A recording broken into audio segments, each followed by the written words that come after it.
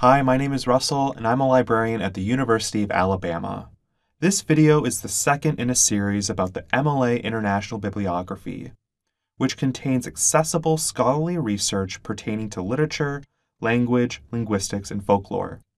It is the go-to resource for finding articles about these subjects specifically, with narrowly tailored results from the premier journals in these fields.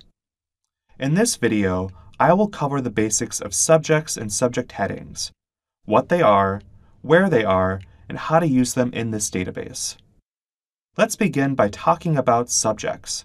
Within the MLA International Bibliography, there is an organized taxonomy that establishes categories of terms that indicate what sources are about. These terms are known as subjects, and they are assigned to records throughout this database. For instance, this record details a journal article that discusses symbolism within the short story L'Hôte by Albert Camus. You can see multiple subjects outlining what this article is about. First, there are the classifications that denote the type of literature, the author of the work in question, and the work itself. Then, there are the subject headings, which are themes that are derived from the article's content and tagged alongside other book and journal articles that talk about similar issues. Let's try an example search where I find sources about Albert Camus, the subject author.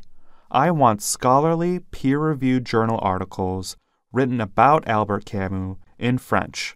Luckily, the advanced search option gives me the ability to conduct this kind of search. I'll enter Albert Camus in the first search box and French in the second search box.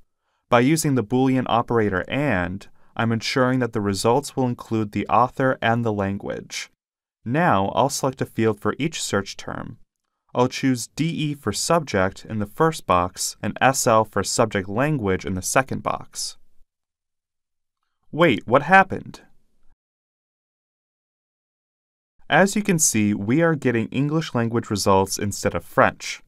This is because subject language refers to what the content of the sources is about rather than the publication information. If I reran the search and applied the field code for language of publication instead, I would get my desired results. The same principle applies to sources written by Albert Camus, using a field code that specifies him as the author rather than the subject. When using the field codes in an advanced search, take note of which codes focus on the subject of a source versus its publication information. Now let's return to subject headings. There are several advantages of using subject headings as opposed to keywords for your search strategy, such as being able to locate sources that use unthought of synonyms. To see a full list of all the preferred subject headings in this database, click on the MLA Thesaurus.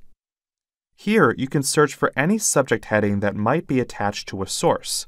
Type in a term and select Term Begins With for words that have multiple phrases and suffixes, like the word class.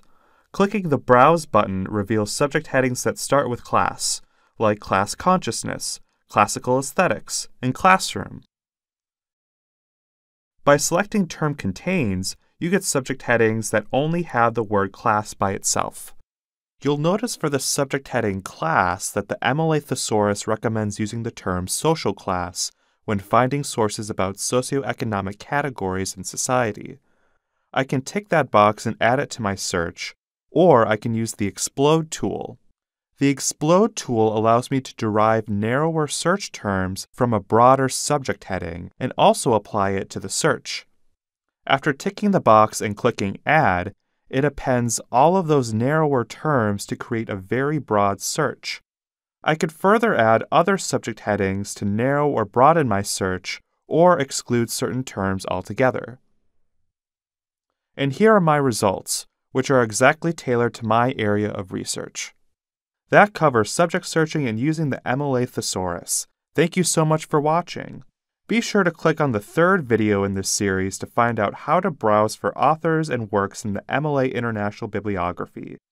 If you have further questions, you can call us, email us, or visit ask.lib.ua.edu to ask a librarian.